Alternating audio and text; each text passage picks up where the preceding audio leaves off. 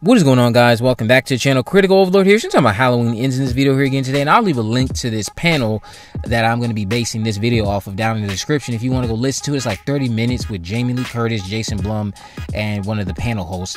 But what she was going on about in this panel with Jason Blum and Jamie Lee Curtis, who talked about the fact that one of them is going to be watching the movie in a couple weeks, and the fact that also Jamie Lee Curtis and herself talked about the first time Laurie Strode had died, and went over something that I was starting to question about it pertaining to whether or not Michael and Laurie will indeed die together. So she went on talking about how with the original demise of Laurie in Halloween Resurrection, how it seems like she found out that there was something during the production of H20 where she found out midway, and she's talked about this before in the past. There's even I think there's a few articles you can actually find for 2018 where she admitted this, where she did H20 for money.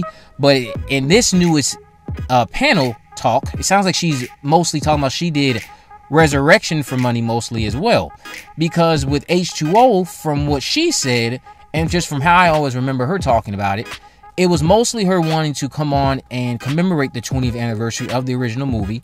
But then midway through production, you know, after going in with the mindset, oh, this is the end, I'm going to get to kill the boogeyman, she found out, oh, there's actually a contract in place where Michael can't die. So then going into Resurrection, you know, she demanded a certain amount of money, and she went on about Laurie dying and how she felt that it would be appropriate because she perpetuated this idea about Michael dying, so she needed to pay for that. And she just thought that Laurie couldn't live with herself over the fact that she killed another innocent man and not Michael. So going into that and considering that contract that was in place, which I've heard about in the past, where there was a contract that Michael Myers couldn't die. I think I've also seen people leave comments about this in my videos. Does that still hold up right now? What is going on with a contractual obligation or anything related to that matter of Michael Myers not being someone who can die on screen? And if that's intact, is that already, of course, something we should be considering as we go into Halloween Ends? That Michael will not die because that's something that's actually still intact? Or is something going to again happen where things have changed? Michael and Laurie will indeed die together, because at least in that way, you don't have just someone completely dethroning the shape as much as you have someone going down with a sinking ship. But then again, something could be done where you are at least going to be confirmed to you as a viewer that Laurie died, but maybe Michael is still out there. You again will get to see both of them not make it out alive.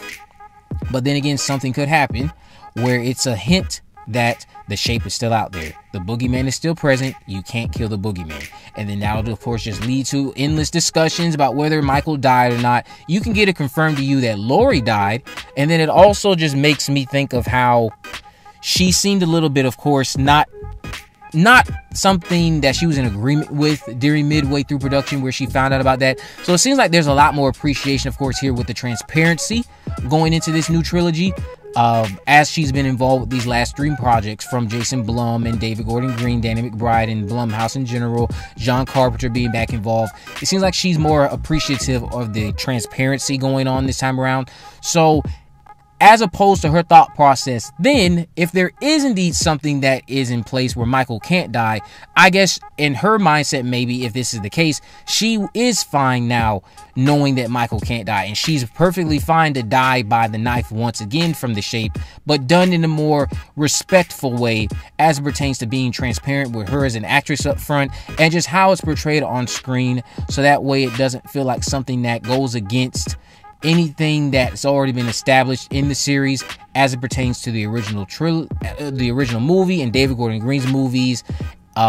So Michael and Laurie dying together, I know that seems like to be the biggest thing people are considering, and I think honestly with people considering it, if it does happen, I still think it's going to be shocking for a lot of people because of the fact that they actually did it. They actually killed both of them at the same time.